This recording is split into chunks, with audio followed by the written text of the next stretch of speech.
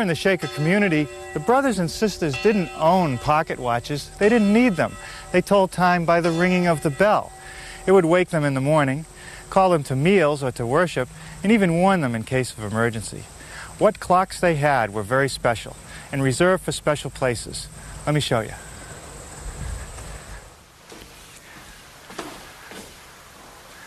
All the clocks that are in this building were built by the same shaker, Isaac Young's. This room was set up for the sisters to do things like knitting, sewing, or darning of things like socks. Now over here above this sewing chest is one of his clocks, built over 150 years ago. The materials used are fairly thin. It's not 3/4 inch thick material, it's thinner. Now, there was probably a pendulum here because you can see the material has been scalloped out so that it would swing freely. Look at these windows on the sides. It allows you to see the clock works. The gears are made out of wood, only the shafts appear to be metal. You know, but the thing I really like about this clock are the proportions. I'd also like to take a moment to talk about shop safety. Be sure to read, understand, and follow all the safety rules that come with your power tools.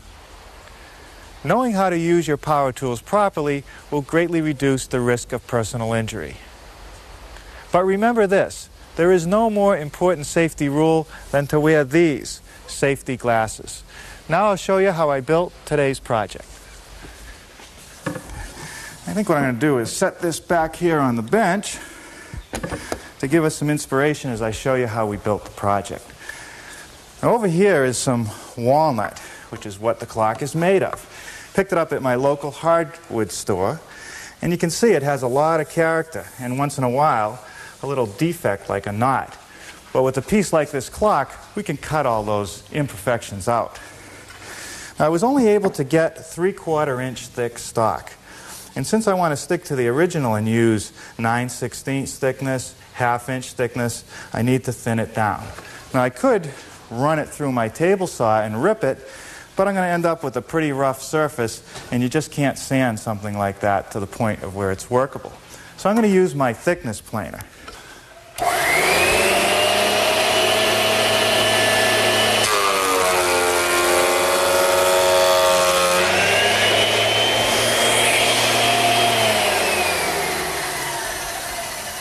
Okay, now I'll raise it up another 32nd.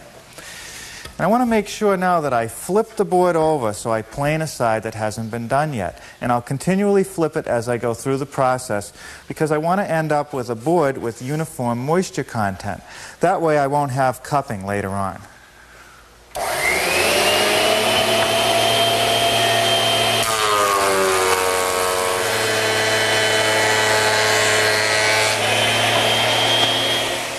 Okay, that's for the back, and this is for the doors. Okay, that should be enough. The next thing I want to do is make the sides of the clock case. And I can get both pieces out of this one board. But before I rip them, I want to make sure that I've got a perfectly square edge and that it's smooth. So I'll use my joiner. Now the idea here is that you hold the board firmly down on the bed and against the fence, which is set at 90 degrees. And I'll take a 32nd off each edge.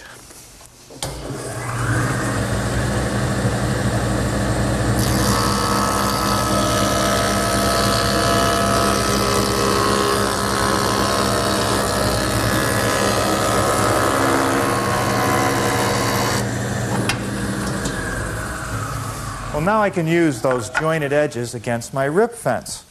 Now the final width of my piece is 3 1/8. But I'm going to set it about a 32nd wider, because even though I'll get a nice smooth cut with this blade, a final pass through the joiner will make it perfect.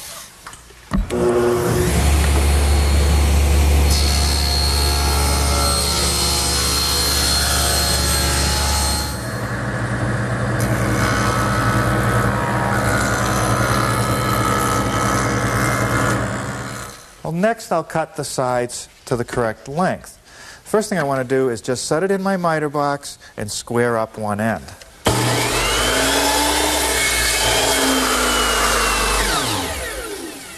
Now I'll slide it down up against my stop, which has been set at exactly 30 3/8 inches, and make the second cut.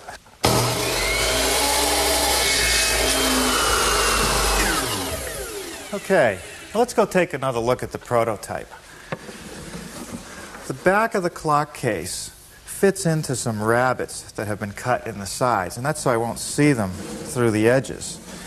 And also, there's another rabbet cut in each side piece at the top and bottom. Let me wet that a little bit so you can see it better. There's a rabbet joint that connects these cross pieces. I'll make those rabbets over here on the table saw. You know, the thing that I really like about this stacked dado setup is that it gives me a nice flat cut. Now, without changing any of the setup, but adding my miter gauge, I can now make the rabbets at the top and bottom of each side piece.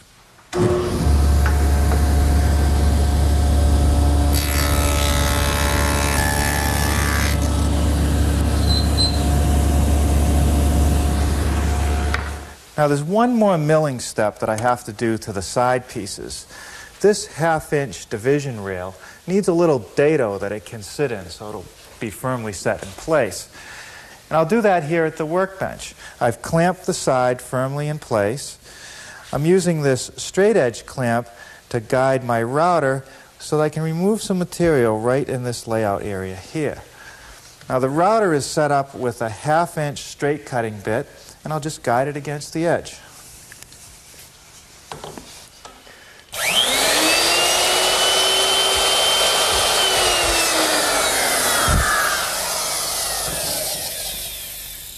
Now I'll just use a nice sharp chisel to square up the back corners.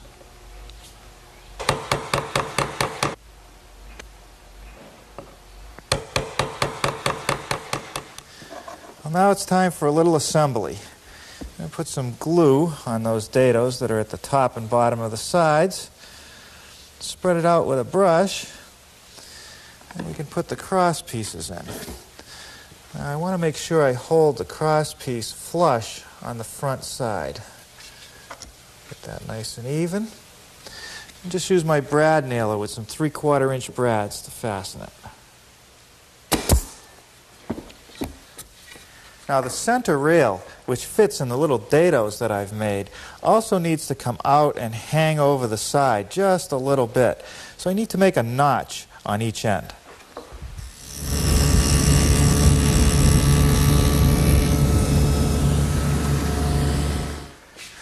Now the center divider rail is lightly eased or rounded over. And to do that, I'm going to use my router. And I've set it up with a 1/4 inch rounding over bit. But I've only revealed a little bit of it because I don't want that full quarter round.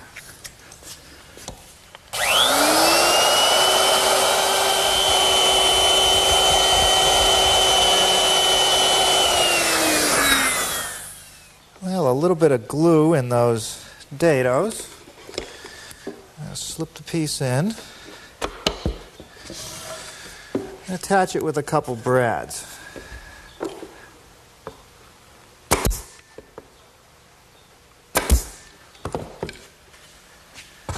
The next piece to work on is the back of the clock case. And the only tricky part is this little half-round portion up at the top where the clock will actually hang from the wall. Now I've taken my blank and laid out the cut, and I'm going to use my handheld jigsaw to make both the straight and the curved cuts.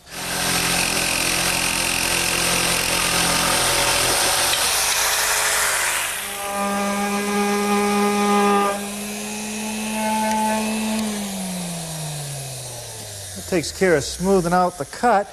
Now we'll put a hole right in the center. Now that's a 1/2 inch hole to hang the clock from. Now we can install the back on the case. Now the back gets installed with nails only. Don't use any glue because this board is more than likely to shrink a little bit. I'm going to start out by putting a nail right in the center of the bottom. And one up here at the center of the top. Now you might expect that I would nail the rest of the back right along the edge of this rabbet. If I do that and the board shrinks, it'll probably split right up the middle. So what I'm going to do is tip it up on the side and nail through the sides, and that way the board won't split.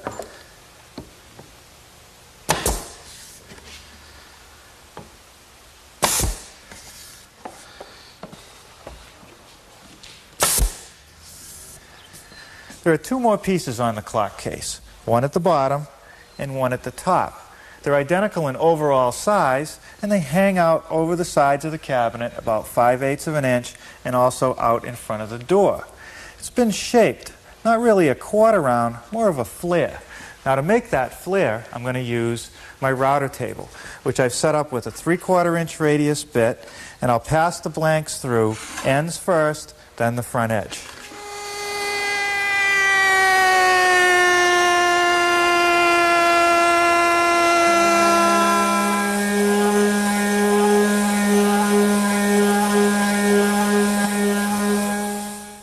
Now the top piece has to have a notch in it, right along the middle portion, to fit around this hanger part of the back.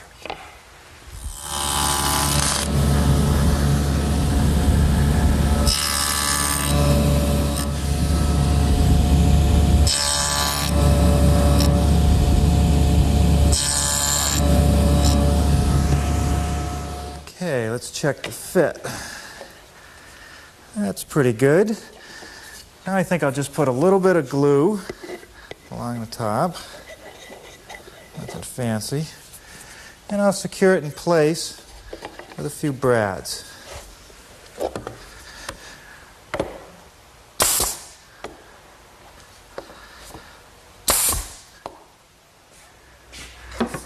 Now we're ready to start working on the doors. The top door has a glass panel in it, and the bottom door has a wooden panel in it. Both of these elements sit in rabbited stiles and rails, and then are held in place with a tiny quarter-round molding. Here I've got my router table set up to make those rabbets, and I've installed a 3/8 inch rabbiting bit. And I've done some adjustments until I've got it just right and run a sample of scrap stock through. As you can see, the rabbet is going to be 3/8 of an inch by 3/16 of an inch.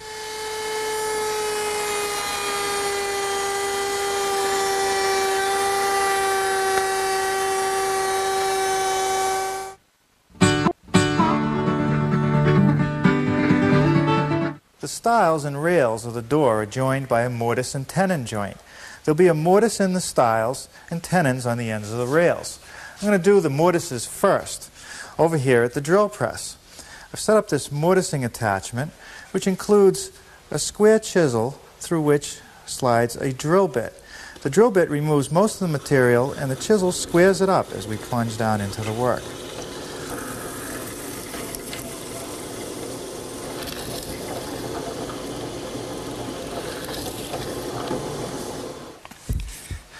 Well, I've already made the tenons on the rails for the top door. I'm going to use those as an example to show you how the whole system fits together.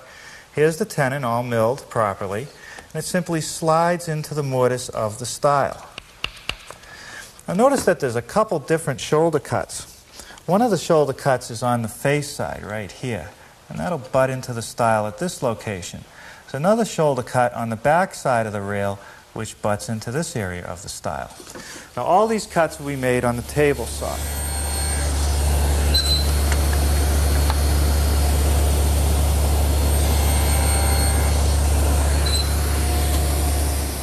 Now to make the shoulder cut on the back side of each rail, I simply have to move my rip fence over exactly 3/16 of an inch.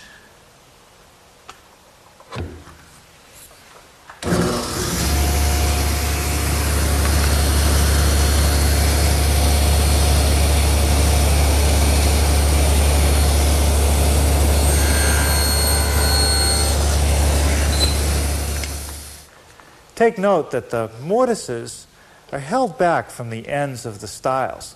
And because of that, I'm going to have to make a haunched tenon. And that material is best removed using the table saw, just nibbling it away.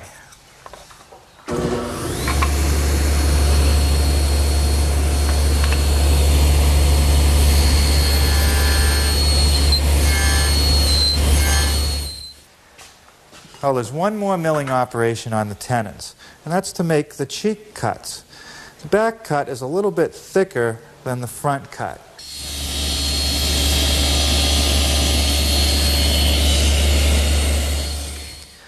Well, now I've got to make a slight adjustment to my tenoning jig to remove a little bit more material for the other cheek cut.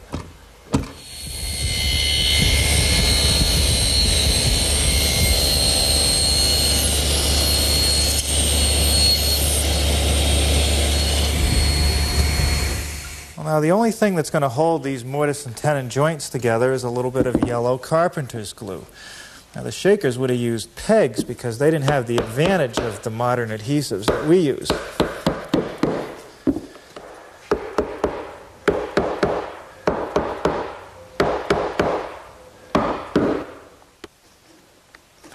Now I'm ready to start making the mortises for my hinges. Now, there are 4 hinges, which means there are going to be 8 mortises. So I decided to make a jig to do all the cuts. The jig has a little notch in it here, which is a 1/16 of an inch bigger than the size of the hinge or the mortise. And that's to compensate for this collar that I've installed on my router, which surrounds the 1/2-inch bit. And the idea is that the collar will follow the notch and cut the mortise.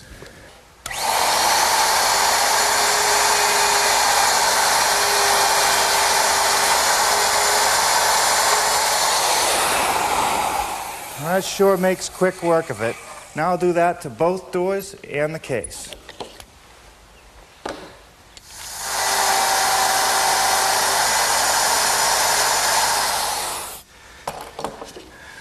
Okay, I think I will square up these mortises before I move on to the case. And to do that, I'll just use a chisel, just mostly hand pressure, just pushing down, removing the little corner.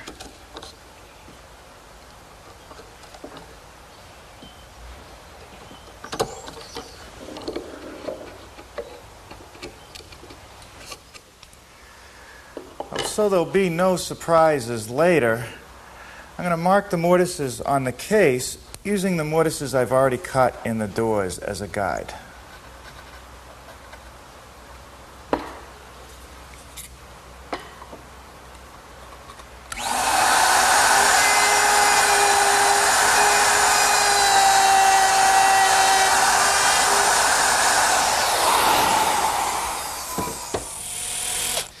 The brass screws for these hinges are really nice, but they're soft, so I'm taking the precaution of pre-drilling the holes. I need a wood panel for my lower door, but I only have room for a piece that's about 1/8 of an inch thick, and that's kind of flimsy.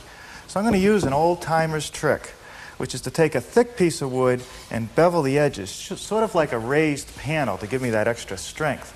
I've made a jig for my table saw. It's a few pieces of plywood screwed together that slide along the rip fence. The large panel is for the blank to sit in, and this is a stop to hold it in place. With the panel clamped in place and the blade tilted to a 15-degree angle, I'm ready to make the cuts. It works great.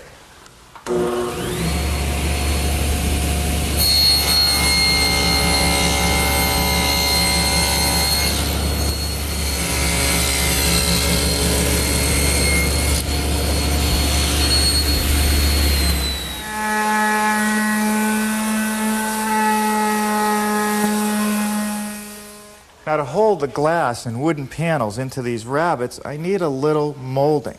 And it's a 1/4-inch quarter round. It's rounded over and square on the back.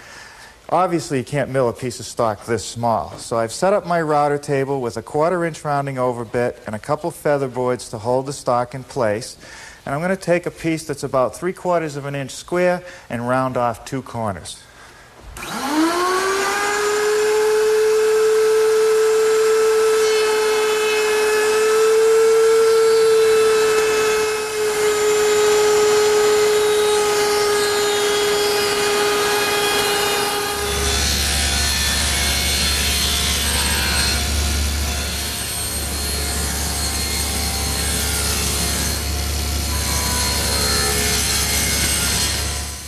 Now, with those 2 cuts made and a slight adjustment to the rip fence, the next pass through the table saw will give me the moldings I need.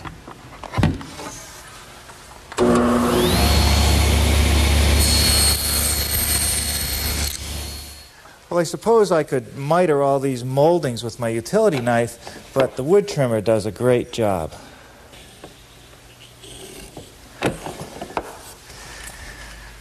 Okay, what I'm going to do is spend a little bit of time dry fitting all the moldings around both doors.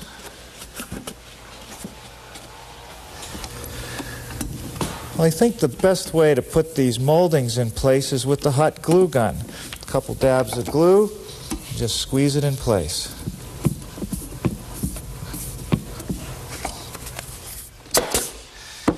Now these three little cleats will hold a piece of plywood, which in turn holds the clock works and the clock face. But I don't want to install those now. I want to put the finish on first. Now for a finish on my piece, I've chosen a Danish oil. And to make it a little richer and darker, I've added a little bit of Danish walnut stain. I'm going to put it on with a brush, let it sit for a while, and wipe it down with a rag. 5 or 6 coats later, it should look just about right. Now my knobs for the clock are actually made out of maple. I couldn't get walnut ones. And stain won't penetrate deeply enough just rubbing it on. So what I'm going to do is place them in a bucket of stain, or actually a cup of stain, and let them sit for a few hours, and that should do the job.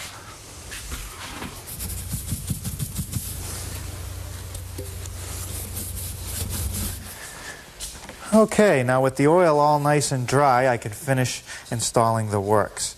The quartz movement just fits through this piece of 3/8 inch plywood, and it sits on my cleats. And I'll just tack that in place with some brads.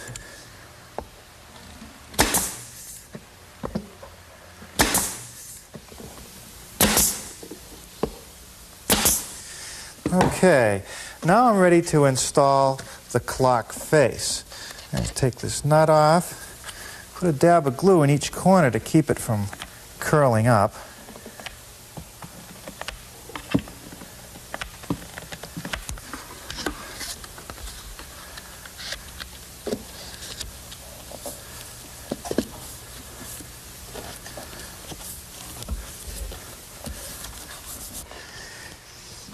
Now the hands, the hour hand first, a minute hand, and a little nut that holds it down.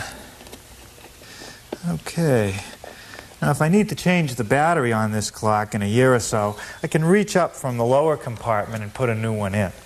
The last thing is this little piece of trim. It just goes down the bottom to fill that gap, and I'll just tack that in place with a brad. And I'd say that just about finishes it up. I think it looks pretty good. Well, there it is. Our clock is all nicely oiled and polished. You know, I have a hunch that this is a piece that's going to get handed down for quite a few generations in my family.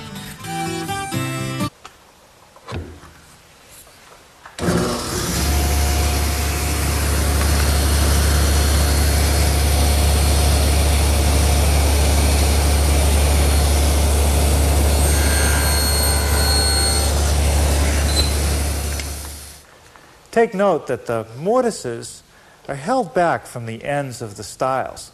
And because of that, I'm going to have to make a haunched tenon.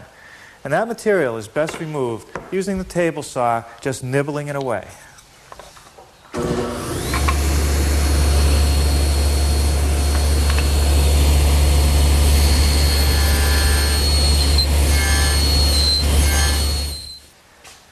Oh, there's one more milling operation on the tenons, and that's to make the cheek cuts.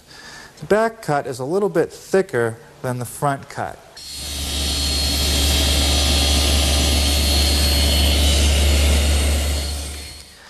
Well, now I've got to make a slight adjustment to my tenoning jig to remove a little bit more material for the other cheek cut.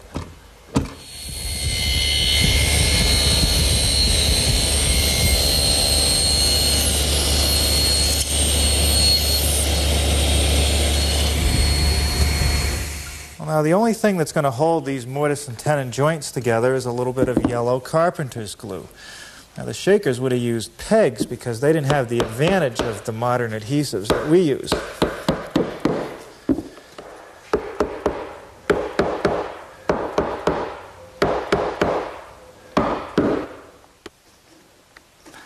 Now I'm ready to start making the mortises for my hinges.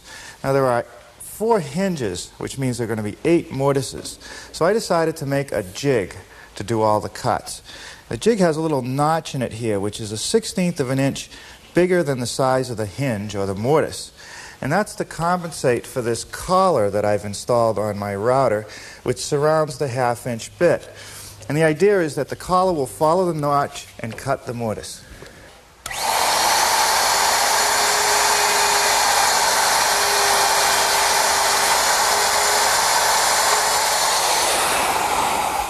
That sure makes quick work of it. Now I'll do that to both doors and the case.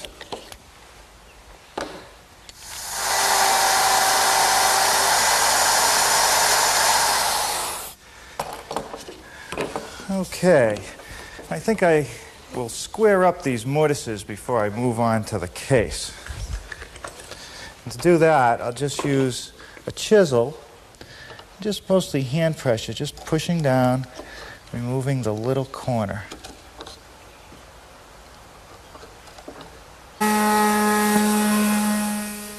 Now to hold the glass and wooden panels into these rabbets, I need a little molding. And it's a 1/4-inch quarter round. It's rounded over and square on the back. Obviously, you can't mill a piece of stock this small. So I've set up my router table with a 1/4-inch rounding over bit and a couple feather boards to hold the stock in place. And I'm going to take a piece that's about 3/4 of an inch square and round off 2 corners.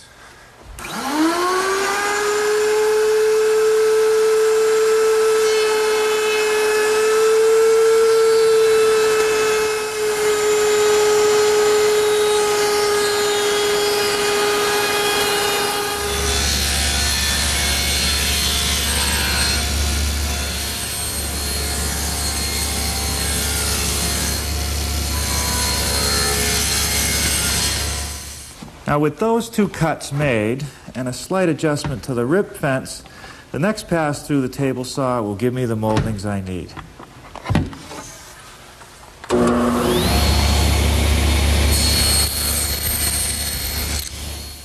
Well, I suppose I could miter all these moldings with my utility knife, but the wood trimmer does a great job.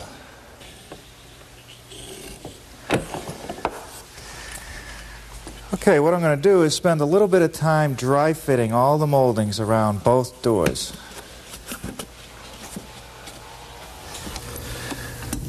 Well, I think the best way to put these moldings in place is with the hot glue gun. A couple dabs of glue, just squeeze it in place.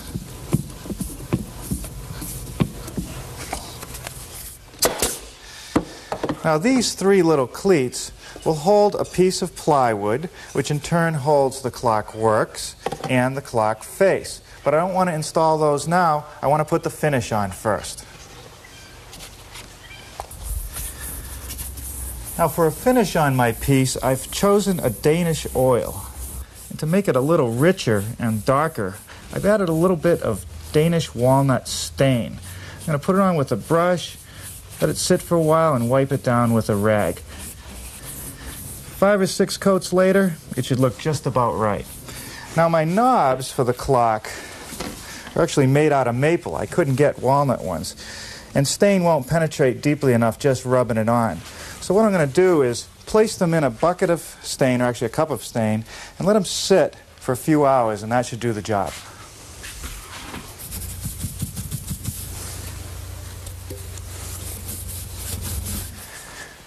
Okay, now with the oil all nice and dry, I can finish installing the works. The quartz movement just fits through this piece of 3/8-inch plywood, and it's...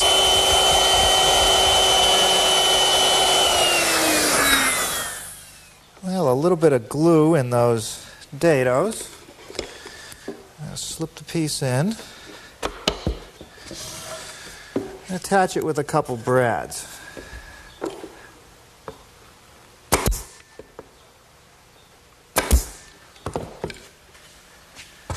The next piece to work on is the back of the clock case. And the only tricky part is this little half-round portion up at the top where the clock will actually hang from the wall. Now I've taken my blank and laid out the cut, and I'm going to use my handheld jigsaw to make both the straight and the curved cuts.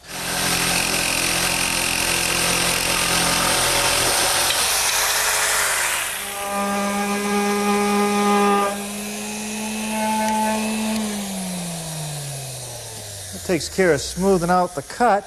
Now we'll put a hole right in the center. Now that's a 1/2-inch hole to hang the clock from. Now we can install the back on the case.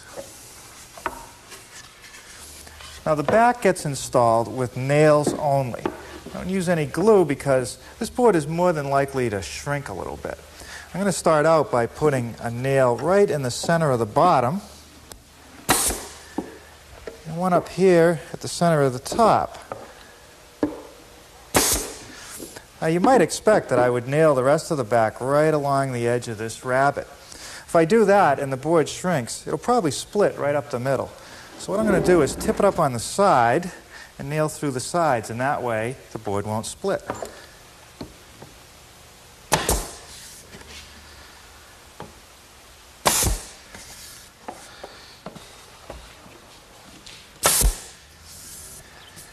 There are 2 more pieces on the clock case, one at the bottom and one at the top.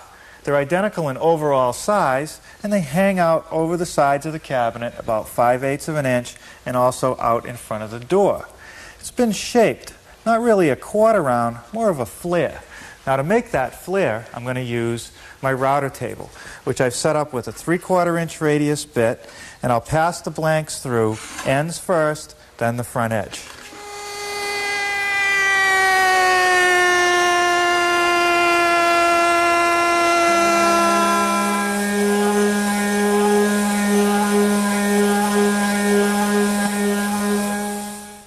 Now the top piece has to have a notch in it right along the middle portion to fit around this hanger part of the back.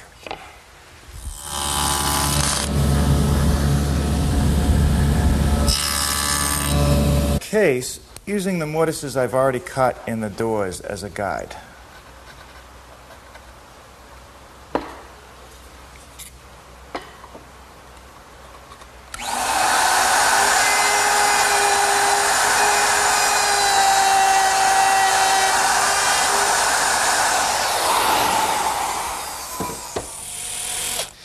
The brass screws for these hinges are really nice, but they're soft, so I'm taking the precaution of pre-drilling the holes.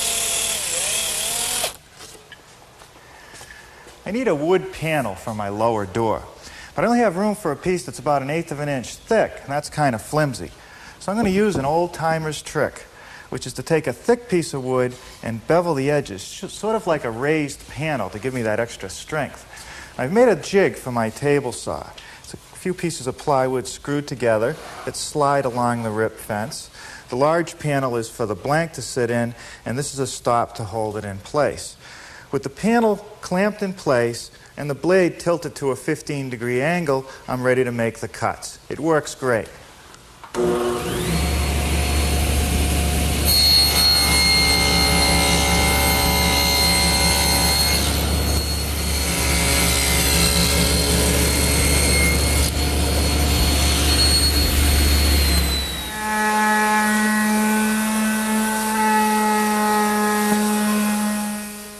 Now to hold the glass and wooden panels into these rabbets, I need a little molding. And it's a 1/4 inch quarter round. It's rounded over and square on the back. Obviously you can't mill a piece of stock this small. So I've set up my router table with a 1/4 inch rounding over bit and a couple feather boards to hold the stock in place. And I'm going to take a piece that's about 3/4 of an inch square and round off 2 corners.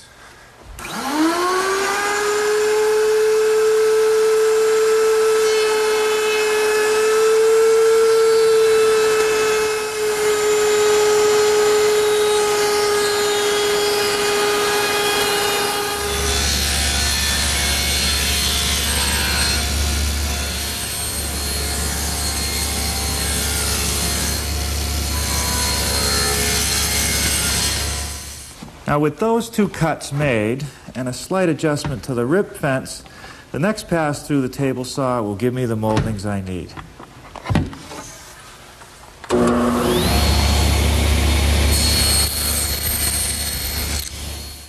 Well, I suppose I could miter all these moldings with my utility knife, but the wood trimmer does a great job.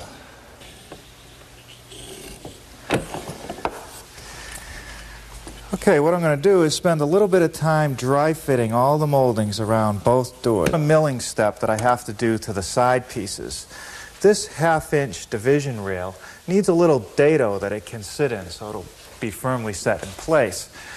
And I'll do that here at the workbench. I've clamped the side firmly in place. I'm using this straight edge clamp to guide my router so that I can remove some material right in this layout area here. Now the router is set up with a 1/2-inch straight cutting bit, and I'll just guide it against the edge.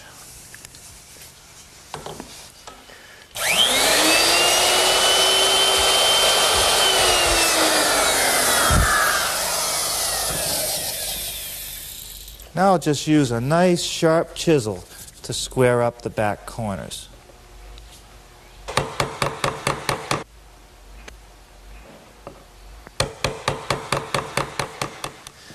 Well, now it's time for a little assembly. I'm going to put some glue on those dados that are at the top and bottom of the sides. Spread it out with a brush, and we can put the cross pieces in. Now, I want to make sure I hold the cross piece flush on the front side. Get that nice and even. And just use my brad nailer with some 3/4-inch brads to fasten it. Now the center rail, which fits in the little dados that I've made, also needs to come out and hang over the side just a little bit. So I need to make a notch on each end.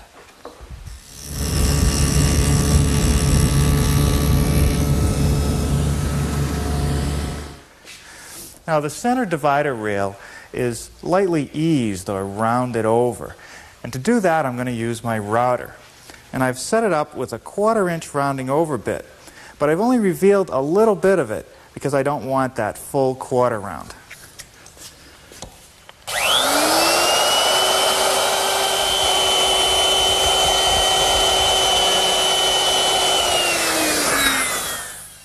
Well, a little bit of glue in those dados. I'll slip the piece in and attach it with a couple brads.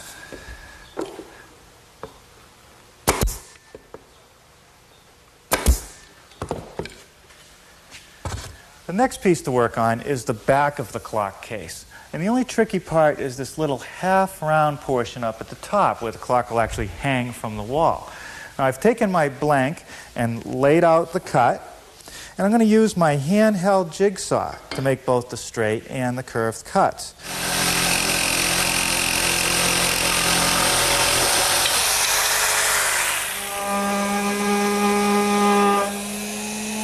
Eight mortises. So I decided to make a jig to do all the cuts.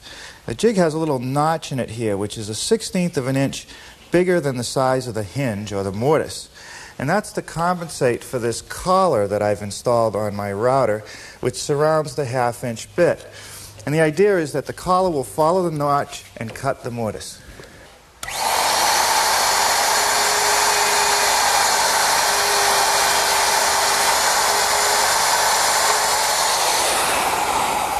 That sure makes quick work of it. Now I'll do that to both doors and the case.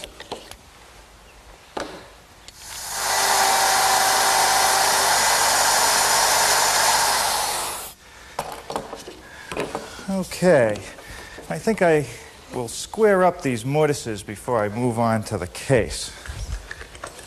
And to do that, I'll just use a chisel, just mostly hand pressure, just pushing down, removing the little corner.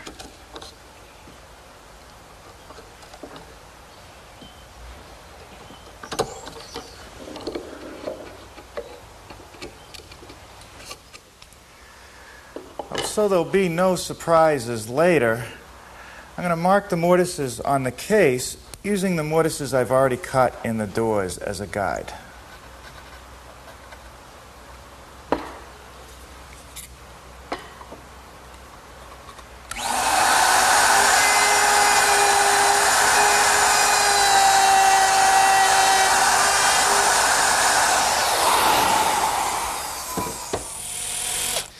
The brass screws for these hinges are really nice, but they're soft, so I'm taking the precaution of pre-drilling the holes. I need a wood panel for my lower door. But I only have room for a piece that's about 1/8 of an inch thick, and that's kind of flimsy. So I'm going to use an old-timer's trick, which is to take a thick piece of wood and bevel the edges, sort of like a raised panel to give me that extra strength. I've made a jig for my table saw. It's a few pieces of plywood screwed together that slide along the rip fence. The large panel is for the blank to sit in, and this is a stop to hold it in place. With the panel clamped in place and the blade tilted to a 15-degree angle, I'm ready to make the cuts. It works great.